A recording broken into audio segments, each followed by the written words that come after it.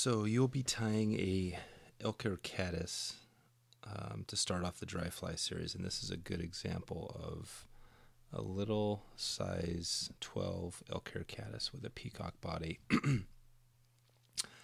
And I just wanted to show you, just give you a quick heads up on this pattern, and it's pretty straightforward tying the elk hair, but I think it's a good one to begin with. So wanted to show you that to start off with, and also you can take a look at the links below if you go down below here, and you can see some of the other patterns if you just kind of Google up dry flies. But I wanted to show you a couple of different ones, and here is a stimulator, which is one of the classic patterns that has been used for a number of different fish species, but this is a great pattern. We won't cover this one in the course here, but I wanted to show you what that looks like, give you an example. And there's even some kind of crazy, when you think of dry flies, stuff that looks like this, foam fly, a little grasshopper sort of thing, but kind of all sorts of crazy things under the sun you can tie for